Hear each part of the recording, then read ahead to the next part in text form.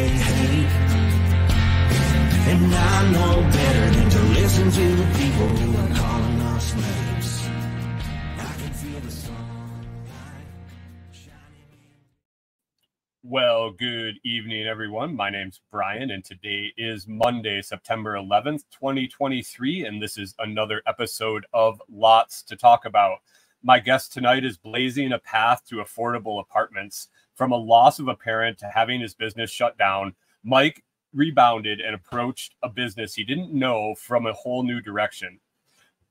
Let's challenge the status quo and let's fix a problem. I'm excited to hear his story and what the future has to hold for his company, Norhart. I'd like to welcome to Lots to Talk About, Mike Kaeding. How are we doing, Mike? Doing well. Thanks for having me. Yeah, no problem. No problem. Your profile came across on Podmatch, and man, I love the service because I get to meet really interesting people and talk about interesting things. And I was like, yeah, this is cool. This is cool. And then I started looking into your company, and you're in Forest Lake, Minnesota, right? Yeah, I am. General area. We a year ago we just sold our farm in Onamia, Minnesota. We lived 20 years. I lived 20 plus years in the area, anywhere from like the west suburbs of Minneapolis all the way up to Onamia. My wife grew up in the Minneapolis suburbs, or right in the inner city, like Crystal area, Robbinsdale, Crystal. So we're very familiar with the area. And I saw Forest Lake, and I was like, okay, even better, even better. I love it. You know the area. That's amazing. Oh, for sure. I was a gas station tech. I worked on gas pumps, so I worked in that area all the time for all the quick trips. I'm sure you probably saw me working on gas pumps if you were driving around in that area. So I love it. That's hometown boy. I love that.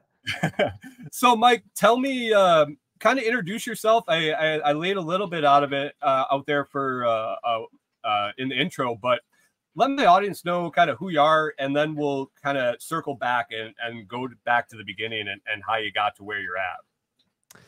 Yeah, at a high level, I'm CEO of a company called Norhart. We design, build, and rent apartments, but we're focused on driving down the cost of housing. So if you look over the past 60 years, industries like manufacturing have improved substantially by 760%, or agriculture by 1,500%. But the world of construction has remained stagnant and flat. And so we want to change that. We want to change the way construction is done, drive down those costs by as much as 20 to 30 to even 50%. But imagine what that means. That means someday your rent or your mortgage payment could be half. And that's our dream, is to solve America's housing affordability crisis. Okay. All right. I gotcha. Are you doing multi-unit houses? Are you doing single family? What style of construction are you talking about? Yeah, at this point, it's all just apartments. And the reason that is if we can stay laser focused on just one thing, then we have a shot at really improving that one thing. You would think houses are pretty similar, though. Why not be successful there? But the reality is it's enough different. It's hard to see the efficiencies you need to really drive down costs. For sure. I'm excited to talk about this when we get to it, but I want to hear your story on how you ended up the CEO of this company. Has it been your dream? Were you a kid and thinking, man, I want to own a company that is trying to make housing more affordable? It's an ambitious goal for a child. Yeah, no, as a kid, that wasn't my dream. My dream has always been to make some kind of meaningful, positive impact on the world. That has been my dream. How that would look, I didn't know.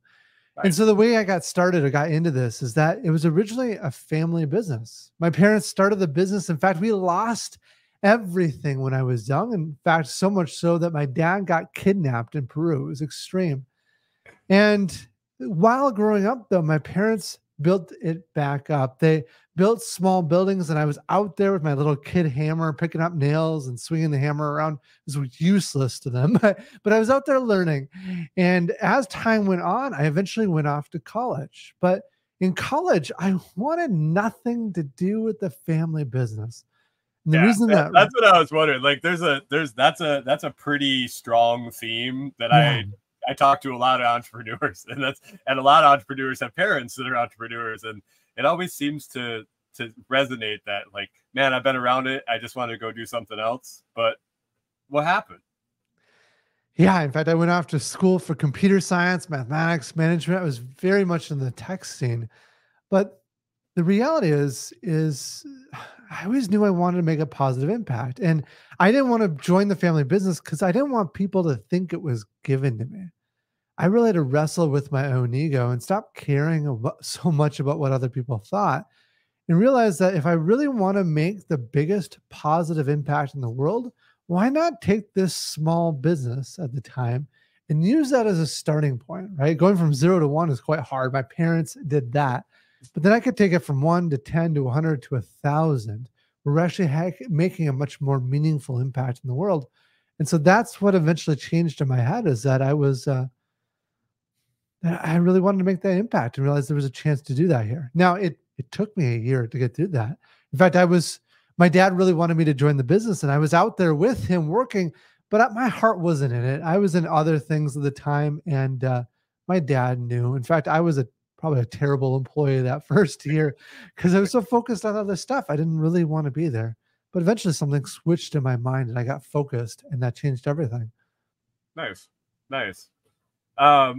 So that's interesting. So they built the company up so they built from ground up apartments. So they weren't buying apartments, and so they started from scratch. That's a pretty cool business to grow up around. I mean, I'm sure you experienced a lot of interesting things. Yeah, it was quite unique, great experience. My dad was a bit of an entrepreneur as well. He actually invented, maybe a strong word, but he built some of the first hybrid cars in existence, and he wanted to bring those to market. That business ended up failing because the insurance costs were too high to make it viable for them at the time. And then my dad got into he wanted to support people in Peru with these buses and bringing buses down to Peru, and that's kind of the story where he ended up being kidnapped. And what he told me, yeah, is at one point he kind of grew up and realized that he had to make some actual money. And so I don't know if real estate was ever his passion, but it was an area that he knew how to make money to be able to pay for a little Mike Kaeding growing up in his home. Nice. So you kind of flipped the switch and you started focusing on the business. You realized that that was a conduit to changing the world, really. So did you kind of head right in that direction, or how did that go? Yeah. So when I would join with my dad, I wrestled a bit. In fact, I joined my dad and what he was doing, but I also joined like 3 other companies at the time. There was a company called Fruit Share that was bringing organic fruit right to your table. Another one was called Cuba Maze. It was this kind of cool marble toy, a niche marble toy, and worked on a few others like a Minnesota Film Festival. And clearly, I didn't know what I wanted. I wanted to try everything. I wanted to explore the world around me, and it took about a year. But what I really realized is that I could make the biggest impact here in working with my dad. So my dad and I jumped in and we went to town. We worked hard. We doubled the size of the company in the first couple of years working together, which was phenomenal. And then it wasn't too far along in, and kind of the unexpected happened, and he ended up passing away. I just kind of watched this happen with a acquaintance's family business that he recently joined. This story is very familiar, and I'm curious. He's doing very well with it, and it appears you did too. That adversities can sometimes really spur something in you. Did you kind of grab hold of it and go with it, or was it a rough patch there for a while? No, looking back, it was probably one of the biggest gifts that I could have gotten. And it's not a, I mean, losing my dad is terrible, right? That's awful. And I never want to go through that. So that's really negative. But looking at things from a positive light, I try to do. And the gift in that moment was that I didn't really know what I was doing. In fact, the day my kind of this all happened, I remember we had checks that were going out to our employees, and the bank called us and said these checks are about to bounce. Like, we've never had in all of my years of business, we've never had an employee check bounce, or any check for that matter. And my dad was sort of in charge of the finances, and he called him up, and it turned out he'd moved money to the wrong account. He came back into the office to go ahead and kind of sign a check to move money back to the right account, and he didn't know how to fill out the check. I was a bit baffled with what was going on. And eventually I sat down and I filled out the check for him and had him sign it. That night I went home with my mom and him, just to make sure everything was fine at home. And he was kind of dazed during that time. And then the next morning, it was clear that something was wrong with him, and he could hardly stand. And it turned out he had a stroke caused by a brain tumor. So he ended up living another 6 months, but for all intents and purposes, he was lost in that moment. We could never really communicate with him again. And so Yeah. basically overnight, I became CEO of this company. And I didn't take the title for years because I didn't think I had earned it yet. Right. But the magic there was that I didn't know how this industry was really supposed to work. And so we could start questioning everything and trying new things in a way that others may not have tried, simply because it's not the way things were supposed to be done. And that enabled some success. Nice. Nice. I mean, I hear you say that that it was a gift, and I heard that last week, man. Like, it's you're not alone in understanding that sometimes that can really be a rewarding situation, even though it hurts like hell and it sucks. You took the reins. I mean, you took the opportunity, and coming into this not knowing, I mean, you knew enough about construction, you knew enough about it to function. You've been around it your life, and then probably a year-ish before this one happened. Was it a hard transition after that when you took the reins? Oh, it was terrible.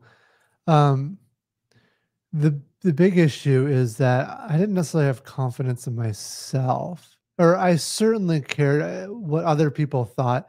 And so, for example, we were going to the city council for approval on our next project, and I struggled through that because I knew that the city looked at me as sort of a pipsqueak kid, right? Like, there's no way you can do this. Like, 20. How old were you at the time?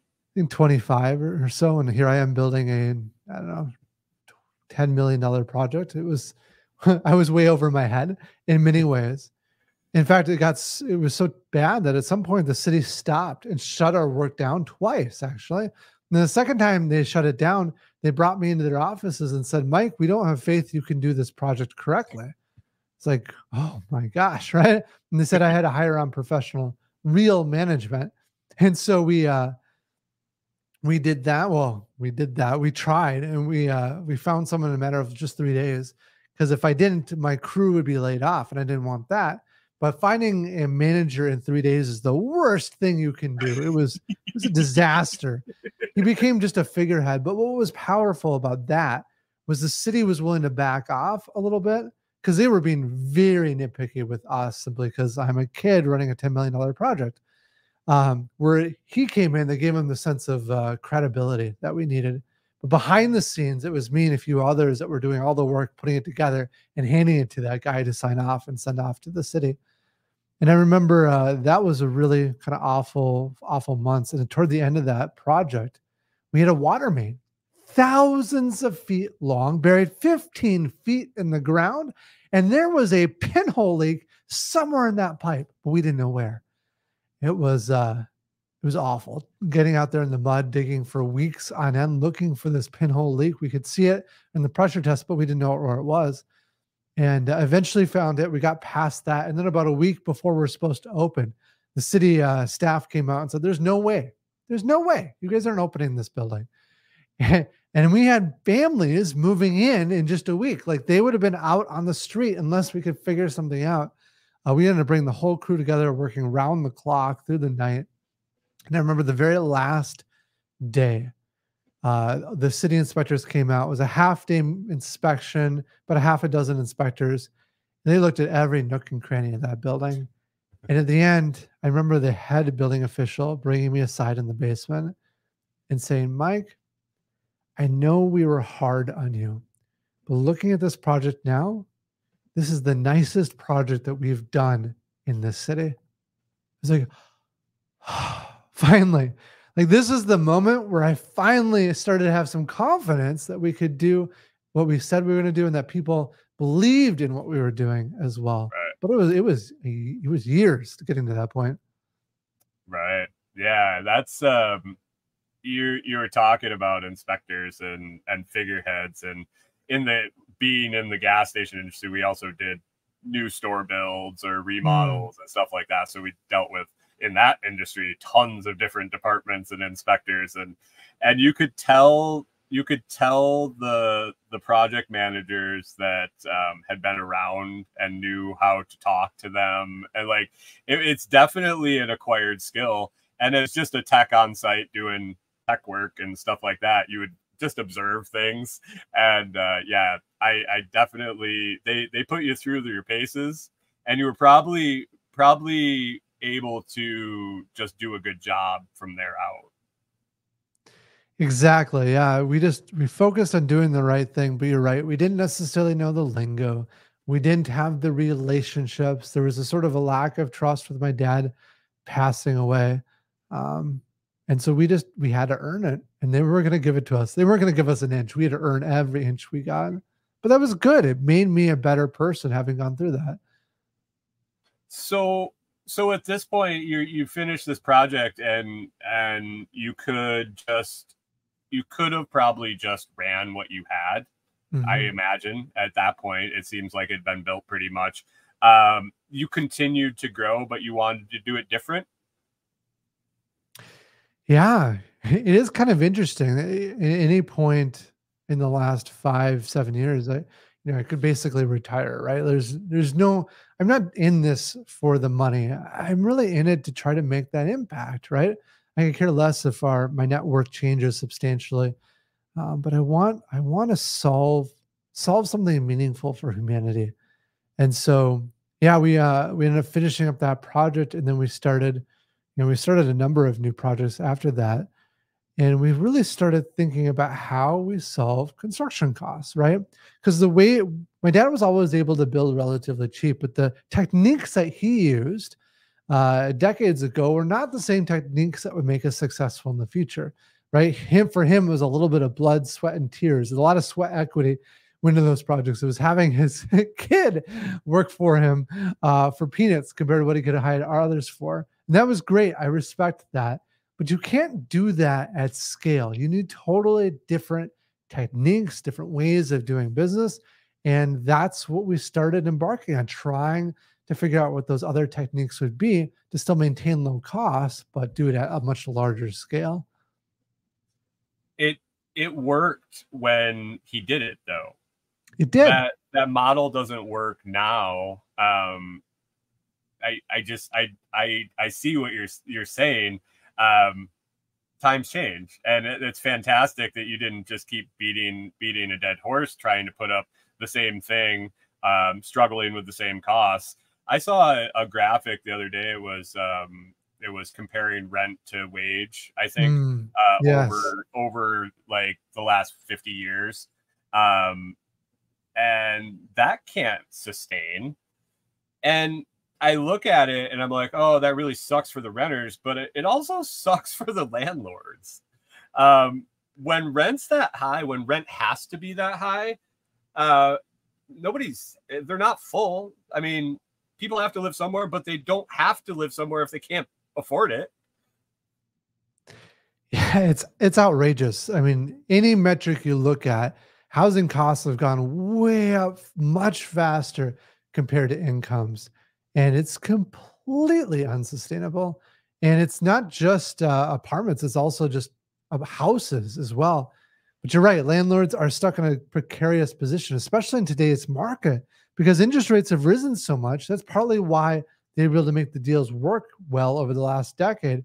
But now interest rates are so high, the cost of debt has gone way up. The proceeds have gone way down. And like in Minnesota right now, we're seeing new multifamily or apartment starts. So the number of new projects starting falling by 90%. 90. And so that's not going to solve this issue either, because now the landlords can't afford it either. And we're not going to have a supply in a matter of a couple of years as we're starting to see this wave kind of come through. And so there are countries, there's places in the world that have solved this. Tokyo is one example of that, but it's not working here in the United States, and we want to work to solve that. Right, right. And somebody in the audience here was saying, and you have to plan into your rent model when it's that high. You have to plan 4 to 6 months to evict someone at this point of no rent, because you're paying to have an evicted and they're not going to pay. Like, they're not going to pay you. Yeah, it's like a really bad game right now to be in, it sounds like. But you've changed things, and you're changing that model and trying to bring those costs down, which puts you in prime position if it works, if your costs are there and you can rent lower. I mean, that's a win across the board, that in my eyes. I mean, why wouldn't you? What are some of the things you looked at to shift those costs? Yeah. So one of the first things we did was we brought all the different trades under one roof. So in the world of construction, typically you have a different company who's your plumber, your different company that's an electrician, different company that's a general contractor, coordinating everything, a different company yet again owning and managing the property. There can be literally hundreds of companies coming together to work on one project, and then they go away. That's not an efficient way to really improve or build a system, because they're all coming together for one project, and they're all calling it all at odds as well. Imagine for a moment if a construction company were to produce a car. You'd have a different company installing the windshield, a different company installing the wheel, and a different company installing the door. And then the door company, they would call you up and say, "Hey, I'm so sorry. I got delayed on another project. I won't be out there for 2 weeks." And when they did come out, they would be irate because they could only work on one project at a time, or one car at a time. And so the world of manufacturing looks at us and says, we're nuts the way we do things. And us in construction, we say, well, that's the way it's always been done, right? That's bad thinking. And so we brought all the work under one roof. But once we've done that, then we can start applying some very simple techniques that have worked elsewhere. For example, the assembly line. You know, if you think for a moment, you can't really take a building and drive it down a line.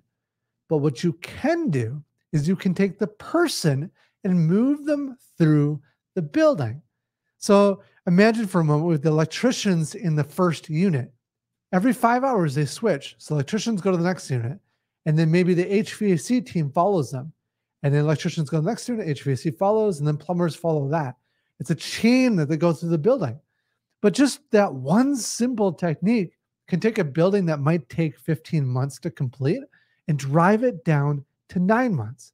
And so there are literally like hundreds and thousands of little techniques like that you can apply to start seeing improvements in efficiency. Well, yeah. Well, and you were talking, so when you were explaining the model of all the general contractor, I mean, it's the same thing when they build a gas station. Yeah. And all the vendors come in. I've been on the other side of the quote process. Everybody's bidding up too. Everybody that comes in, and every layer that comes in, the costs just get more. So not only are they all competing against each other for the lowest bid, but then it gets bid up, and then it all comes to you in the end. It's all way higher than what it actually costs. And I understand the whole thing. I mean, like, I understand everybody has to make their money. I'm not naive to that. But you bringing it all together, you can compensate both the worker and keep the cost down. Exactly. Yeah, there's so many games that are played. I've seen I've seen it before. Like electrician will go through, run all of his wiring in, and then the plumber will come, but the wire is in the wrong spot. And so they like cut it out of the wall and they rip it out and just destroy the work because they just want to make a point that, hey, electrician, you shouldn't get in my way. It's awful. And then there's other games that subcontractors can play, things like bidding a low bid to get the work. And then they add on all these change orders after Change the orders. fact. Yeah. And then the change orders are not fairly priced, but it's, I don't know, it's a nutty world. But yeah, if you can eliminate all of that, not only can you lower costs, but just like you mentioned, you can start paying employees more, right? So you're giving the money and the resources to the people that really have earned it rather than all this monkey business in the middle. Right. Yeah. And I mean, I've seen companies go that way too, in the trades, where when the employees end up buying the company and there's one less layer there, the employees all benefit. Yeah. Every layer you can take out, it's the same in corporate world. You're downsizing construction, and it's fantastic, I think. That's exactly right. Yeah. And the more we can do that, the more we can improve the costs. So basically then you keep that staff on for project after project. Is that a perpetual thing? Is that how you plan that out? Or do you hire for the job under one roof? No, it's important to keep the same consistent staff because, again, you don't see improvement gains in that first year doing a new trade or new people. It's not until you get a system, a rhythm, and infrastructure down. That requires having people that are willing to stick with you long term and are the right kind of people. We put a lot of time and attention into doing that right. But yeah, once you build that up, then you can rinse and repeat. It's very important. We provide a very consistent workflow to our team. So they know how they have a job consistently. They know after this project's done, they're moving right to the next one. So we do all of our own work for that very reason, because we can rent them out to our renters at a pretty stable rate. But if we were selling or building these buildings for other developers or other owners, that demand fluctuates so much. I mean, right now, I've seen the 90% drop in new multifamily starts because we have everything under one roof. We don't really get negatively impacted by that too much. Right. So, So then I mean, that's like built-in maintenance department and everything. Like your crews, you can pull them to do work in your buildings that you already have up and save costs there too. You're all in one shop. Yeah, it's pretty magical because if something goes wrong in the building with the HVAC, we literally have the people on the team that engineered it, that installed it, that figured out, did all the commissioning of it, and they can come out and actually diagnose the problem and solve it. It's a lot more efficient in that way too because they know it so well. I like it. So what size team were you talking? Like, I'm just curious. I mean, just being part of kind of similar, I've never been on a project that big, but similar project. Like, what's the size of the team? How much workforce have you reduced? I have to assume it's you have a smaller, if you took all the subs and all their workers and tallied them compared to your workforce, you have to be way smaller. Just my guess, the way it's running efficiently. Yeah, I don't have necessarily a staff by staff comparison. We do have about 200 employees today, and we're producing about 400 units a year right now. And so that, you're putting these up. Yeah. So what size building were you putting up in? You said 9 months now. Is that the size you're targeting? Well, we're targeting a little larger than that. So our typical building size now is like 350 units. Okay. And that's going up in just, you said 400 a year, so just under a year. Typically, yeah. That's crazy fast, man, isn't it? Yeah, it's pretty cool to see because the way we do work, we're so condensed and we're doing one unit at a time that literally one end of the building, there's no foundation. It's just dirt. And the other end of the building, it's fully completed apartment units, like they're ready to move into. It's pretty cool to see. Every 5 hours, we have a brand new apartment unit complete right now. All right. Give me a second. I'm that's crazy. Yeah. That's insane. Okay. Okay. Is that did you do anything else, building materials, anything like that, or have you just worked on workflows? Because you just, yeah. That's the question. Love it. Yeah. So we have built our own engineering and architecture team on staff. In fact, the person who leads that, our head engineer, is honestly probably the best in the country at what he does. And I'm not exaggerating on that. We really fight to find the very best people in the world at what they do. And so, yeah, they work on new techniques all the time. We've got patents on certain uh, techniques and also materials and things that we use. They're our engineers are one of the first to do certain composite materials in the world. They've gone back to some of the governing bodies that kind of set the rules and regulations of what we do, and they've actually corrected their math. That's how good this team is.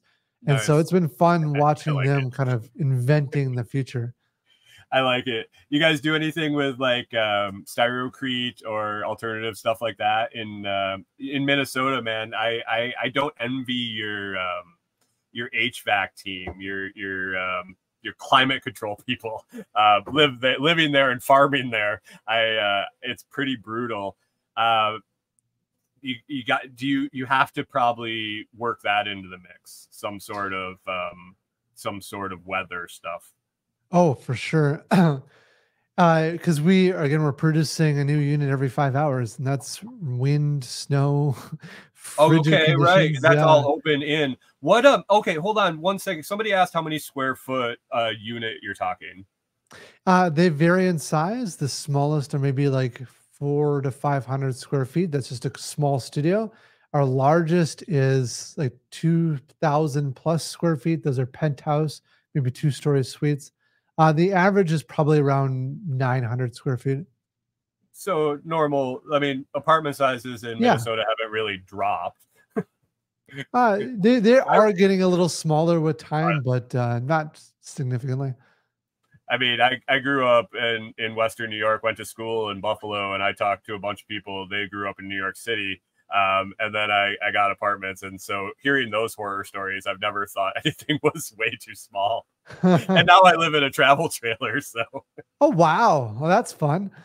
yeah, we're traveling around the country, kind of checking stuff out, doing work here and there, and deciding where we want to end up. So had to get out of the winter. The winter drove us out of there. So anytime somebody's doing something to compensate for that, I appreciate it. Yeah, it's not we're not in Florida or California, unfortunately. So yeah, this is cool, man. I liked this. I like that you just looked at it different. How did you find that model? Was that something that you had learned in another industry? Did you just sit and have a massive brainstorming session, or how did you make that connection?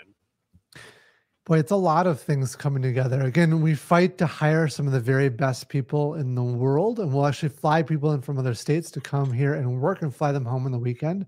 One of our employees in 2007, Steve Jobs, announces the iPhone. Steve Jobs walks off stage, and our employee walks on that same stage following that presentation with that same audience. And when you bring that caliber of people together, you discover and find new things that you wouldn't have thought of before. It's a lot of trial and error too. For every success that we have, there's probably another 5 failures and attempts at trying things.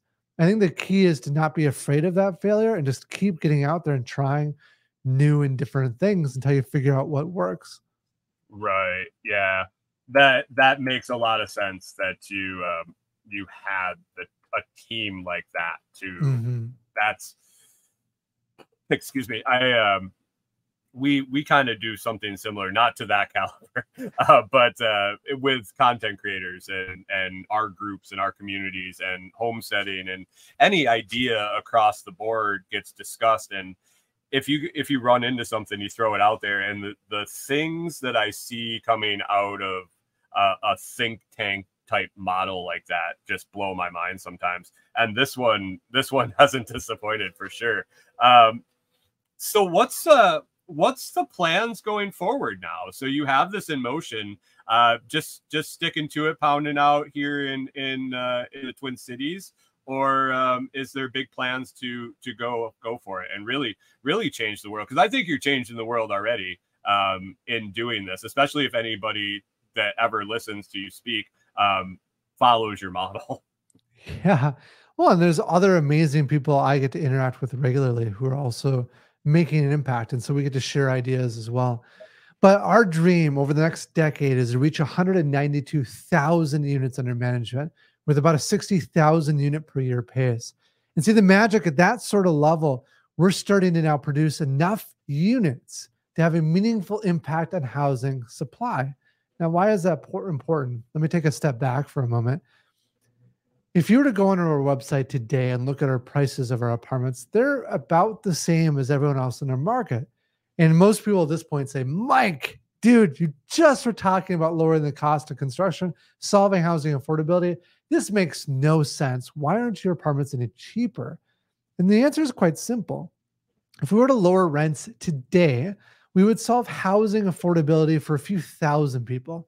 That's fantastic, but that's not solving it for people nationwide. So instead, what we're doing is we're taking the profits that we're earning on these properties and putting it into the system that builds a housing. Elon Musk talks about how it's hard to produce a car, but it is 10 to 100 to 1,000 times harder to produce the system that builds that car. And imagine their manufacturing plants. The same for us. We're building up manufacturing infrastructure to be able to build these apartments more at scale. And so we're pouring our energy and attention into that so that over the next decade, we're producing so many units to the marketplace that now we're starting to have an impact on supply and demand, and prices start coming down. But here's the magic. It's not just for our own residents. It's for everyone in the community that are producing these units. And that's truly how you can solve housing affordability at a nationwide level. Right, because by you even staying stagnant with price, you lower the price. Yeah. Like the graph I was talking about earlier, that was on a pretty steep incline still to this day, and I don't see it changing or going less steep. You staying stagnant is a significant. If you could just like, okay, we can forecast out for the next 3 years and say we can just not raise rent. You know how valuable that is just for the security's sake of somebody sitting in an apartment trying to figure out how they're going to pay for it. If someone could say that, and with your model and lowering those costs, that seems not like very far off, unrealistic. Something maybe not 3 years, but maybe hey, we can give you 2 years of it's not going to go up. What's amazing is there's other countries. I mean, Tokyo is such a good example. I was reading an article today in the New York Times where Tokyo is the largest, it's the cheapest large city to live in. And they've just done things differently. Foundationally, the difference is they've been able to produce so much housing to keep up with demand. In many places across the United States, just has not been the case. And so that's what we want to solve.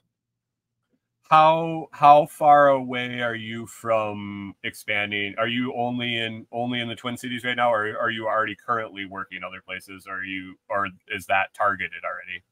Yeah, we're just in Minnesota right now for our properties, although we do have manufacturing capabilities in Wisconsin, and we're also looking now at expanding into Texas. Yeah, and so we will be expanding more nationwide, but we really want to make sure we get the system down right, and then we'll scale that up from there. Nice. So, yeah. Okay. What's anything crazy that we missed in your I mean, I'm so enamored with the change in that system, and just thinking through, like, it just flipped a switch in my head, seeing the process you described. being part of it, being part of projects, being part of builds and decommissionings, seeing that, like picturing how that would work in so many different things. I was just like, okay. So I kind of missed out on, are there other things that we missed in that you're kind of striving towards? You know, one thing I can share that's maybe helpful to the audience is there's a couple of key lessons I've learned through all this. And one of them is to hire the very best. And when I say very best, I truly mean that. We talked about the kind of people we have here. But the response I often get is, Mike, that sounds expensive. And it's true. As a cost per person, hiring the best is the most expensive that you can do. How does that work with reducing costs? See, the thing that most people fail to understand is that the best people outperform the average by 2 to 5 to 10 times as much. And I've seen that over and over again. And so instead, if you look at it from the perspective of the cost of compared to what they're producing, it's actually the least expensive. So that was one of the key learnings that I've had to really kind of change the game on what we're doing. And another one I think that's really important for everyone is that there's something that happens to us as we go older. See, as a kid, we don't really care that we're not super good at things, right? We can't walk, we can't talk, we can't ride a bike, but we learn how to do those things with time. But as we get older, we start to feel that if we get into something new, that we should be good at it out of the gate. Otherwise, that looks badly upon us. But that's really the wrong perspective. See, there was this interesting study done where there was 2 different teams. Each team was to make a clay pot or clay pots. The first team was told just to make the very best clay pot that they could. The second team was told to make as many clay pots as they could. Well, it turned out when all said and done, the first team made the best first pot, but the second team was making far, far better pots by the end of their work. The point being is that we can't, before we start, know how to deal with everything, know how to solve the problems. You just have to get in there, get dirty, fail a bunch, be okay in failure, and then work through that and past that. It's through that journey is where you really become extraordinary at anything that you could do. Yeah, I learned that a long time ago. I'm like one of those serial job hoppers because I get bored. And then I get frustrated and I want to go do something else. But having to start, and I always change industries, like take a pay cut, new industry, learn something, get frustrated, go new industry. But starting from the bottom over and over and over on purpose, really, like I'm making the choice to do it. It really makes it okay to be not that good at shit. That's awesome. I love that. Because you get better and then you move on. Well, yeah, and it's true. I mean, you started this podcast, but we started our own podcast. We've got some of our own shows as well. But like getting yourself out there for the first time on that first episode, at least for me, it's terrifying, right? Yeah. But you learn that nobody watched the first episode. Nobody cares, right? And you slowly get better with time and get more of that feedback in. That's the way it's done. Sure. For sure. I was thinking a question here while you were talking there. Was your change accepted? You were talking about bringing in the best. That can be a hard sell. I mean, I know you were in charge, but you weren't the only one. There were other people that had like input into the business, I have to assume. Was it a hard sell? I think pain and failure is a really good catalyst for change. And so for us during that time, we were building a building and we were doing all right. But in honesty, like it was a bit of a disaster because the teams just weren't strong enough. What we were doing at the time is we were hiring on temp laborers, which nothing against temp laborers, but it's not a great way typically to find our best employees because the best ones aren't even looking for jobs, right?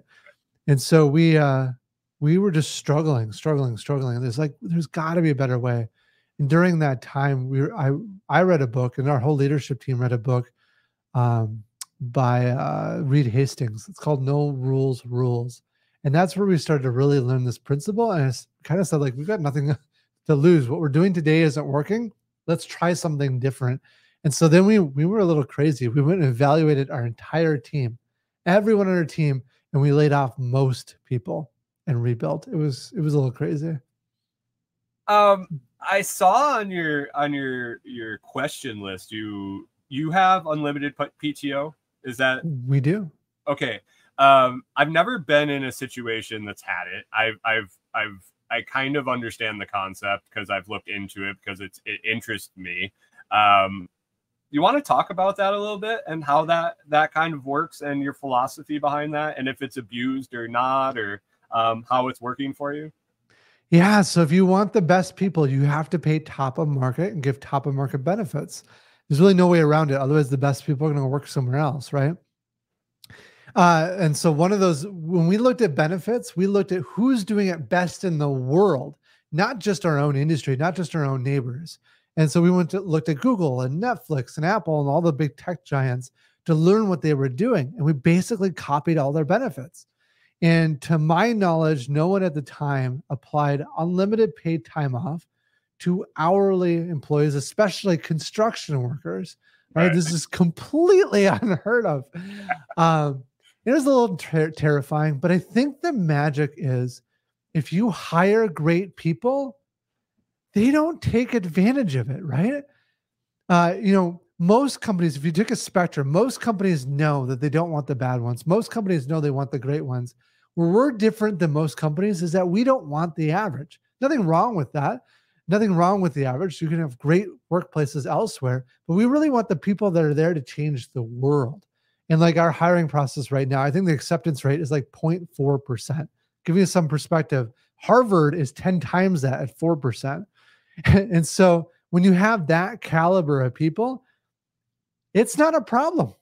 They take time off when it's reasonable and right to them. And like, there's a high degree of trust there because the employee is doing all they can to support the company. The company does all they can to support the employee.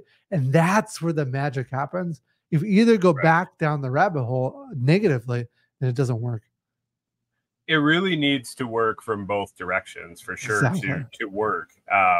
And that, I think that model played out a lot in my frustrations over the years. An employee that wanted to always improve a business and always felt resistance when bringing ideas and bringing like very, very reasonable ideas.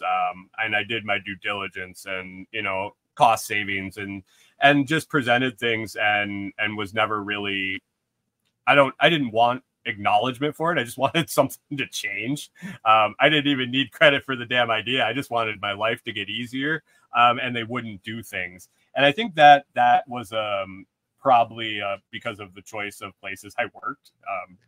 That's obviously, but I love that you brought that up. That's one of my biggest pet peeves. In fact, I do all of our orientations, and I did orientation again today. And at orientation, one of the things I tell everyone in that room is that make the change you want to see. You don't need permission in this company. I'd rather you take action and change something and mess it up and we have to go back than for you to never take action at all. I think most companies are afraid of their employees doing the wrong thing, but I'm much more afraid that your situation is going to happen where you don't feel empowered to do the right thing. So then I tell everyone, if someone questions you on what you're doing, just tell them that Mike told you to do it, right? So you want to change that mindset of your team. For sure. That's great. And I can see why you're so efficient. I can see why your crews work well together. I mean, it's in just hearing you speak and hearing your production capabilities. You're not bullshitting. Like you're not throwing out. It all makes sense. It all adds up. So I applaud that for sure. It's crystal clear that you're walking the walk and talking the talk too. So, somebody has asked if you're considering modular. Let me see. I'll put it up here. Are you considering modular infrastructure, i.e. heating and cooling, hot and cold water? I'm not sure what he's meaning by that. Maybe you do. He's kind of in construction and design. So If you don't understand. yeah, there's a few different modular things that come to mind, and certainly you can elaborate on the question if the viewers willing to do that. But one thing in the world of modular that is pretty common right now is called full volumetric construction, where they produce an entire apartment unit and you deliver it on site like Lego blocks and kind of set it all on site. We are moving that direction. We're still trying to figure out if that lowers costs or not. Okay. Then there's another modular sense of like maybe building an entire bathroom pod, then dropping those bathroom pods in place, or even as simple as like standardizing your walls. So for us now, I think we're down to like 20 different wall lengths and types. There's 20 unique walls in the entire building that they just kind of swap in and out and put in place when they need to. And the same thing with fixtures and with plumbing. You can modularize that and kind of standardize it so that you're using these components, this kitted parts, rather than an infinite universe of possibilities, and it helps improve efficiency. That makes sense for sure. Are you guys doing anything with printing, 3D printing, concrete printing, or anything of that nature? It's super interesting tech. In fact, those are the sorts of techs that get all the headlines, and I love that. No, but the reality, at least in 3D printing right now, the stuff that we've looked into, it doesn't help reduce cost yet. Right. But I think these technologies, as they mature, they will. Some of the technologies we're looking at very, very carefully is like the Tesla bot or Boston Dynamics and their robotics. It's incredible what they're doing. And so it's not quite there yet, but as that improves, we'll be using more of that robotics in our work. Do you think you'll be able to replace standardized jobs? And you'll go to more of a technician-based workforce with robotic installation? Over time, robots will do more and more of the work. I don't know if it'll ever get, so I don't think in my lifetime it'll ever get to the point that it fully takes over. Even Tesla, their original design for their plant was to do like fully automatic everything. And they actually, Elon talks about it, they had to back away from that. Because the thing that a human is so good at is that we're so flexible and able to handle a variety of situations that just humans are so far superior in certain circumstances that it just doesn't make sense for robotics. But even with robotics, for example, there's driving excavation equipment that we've been looking at, where yes, you need less people running the equipment because you can run a fleet of them. But you still need someone with an iPad making sure that the whole system is running correctly. So it changes the style of work. I can imagine a day that a construction worker will roll out of bed, crawl their way over to their desk, sit down at their computer, and actually control robotics from a computer from the safety of their home rather than having to be on site. Right. Yeah. And the interesting thing is, so I was in kind of the blue collar maintenance for quite a while. I actually worked. Did you ever come across, it would have been a while ago. How long have you been up and going in this phase of your building right now? In this phase of the company, kind of that transitional phase. I've been CEO for about 10 years now. 10 years. Okay. I would have been long before that.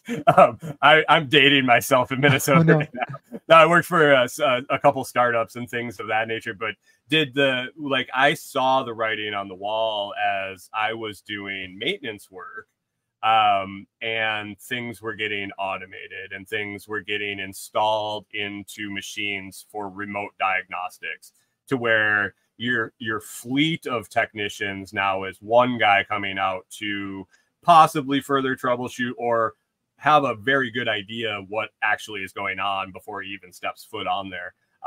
And I really transitioned into learning that side of it, the technician side of it on the higher end, the level 2, level 3 technicians, because I really saw the disappearance of the turn and wrenches guy. They're just going to have it replaced. It's so true. Yeah. There's so many interesting technologies that just help as you mentioned, diagnose and kind of monitor those potential problems. It just makes sense. I think over time you'll see more and more of that to make our systems and infrastructure stronger. Yeah, yeah. Hey man, we're coming up on an hour. I usually give the guest kind of free reign if they want. I mean, you gave a couple great points there a little bit back, but if you have something you want to leave people with, definitely tell them where they can find you and where to find more information, how they can help you or learn about your project. And man, the floor is yours as long as you want it, and then we can wrap up. Yeah, that sounds great. Yeah, for us, you can learn more by visiting norhart.com. That's NORHART.com. We have really kind of two really interesting new things that we're working on.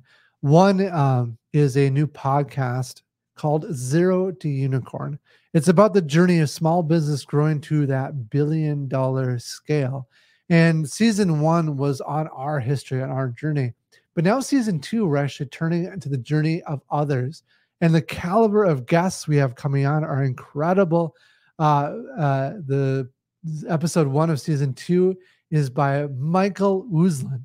He is the originator and executive producer of the Batman movies. In fact, he's also done National Treasure, Lego movies, Joker. In fact, as I was coordinating with him, he was on set with the Joker movies. Nice. And what's really interesting about his story is that people think that achieving success means you put a lot of hard work in for maybe 6 months, a year, or 2 years. But that's not the case.